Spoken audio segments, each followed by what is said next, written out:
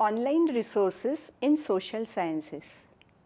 In this session, we are going to see online resources in social sciences and institutional repository as a source of information. At the end of this module, you will be able to explain various web resources in social science. Similarly, you will be able to elaborate on the contents of institutional repositories. Intuit is a portal of social sciences.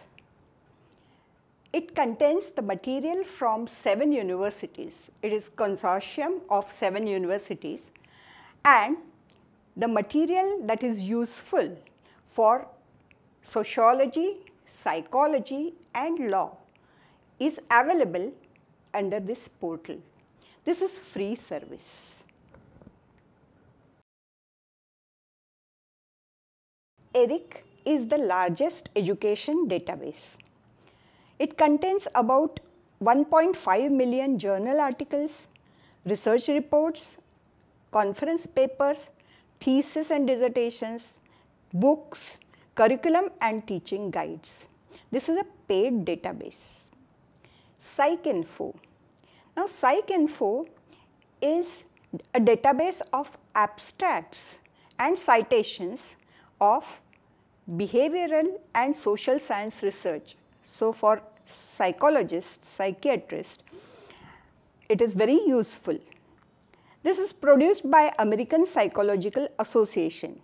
So, it contains the publications of APA or American Psychological Associations.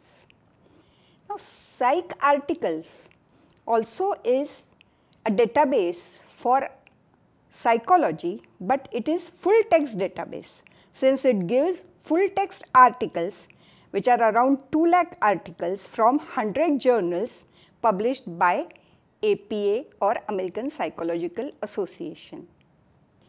This is a snapshot of National Digital Library of India.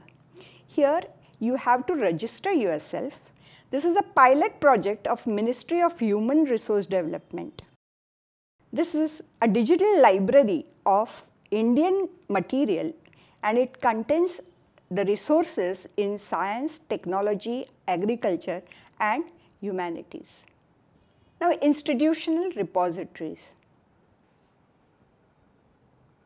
Contents of digital repositories.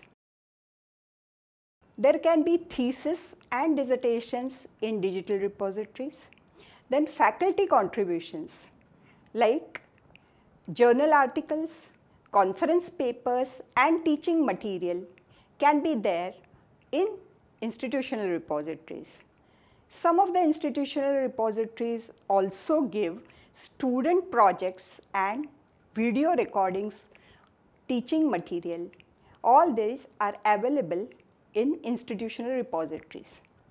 Now, some of the repositories, like for example IITs, they have kept thesis and dissertations on username and password, so that those who have username and password, that is their faculty and students, will have access to thesis and dissertations of their own material. So, sometimes the researcher has to go to that library to get thesis and get access to the thesis and dissertations, and it will not be possible to get access through institutional repository.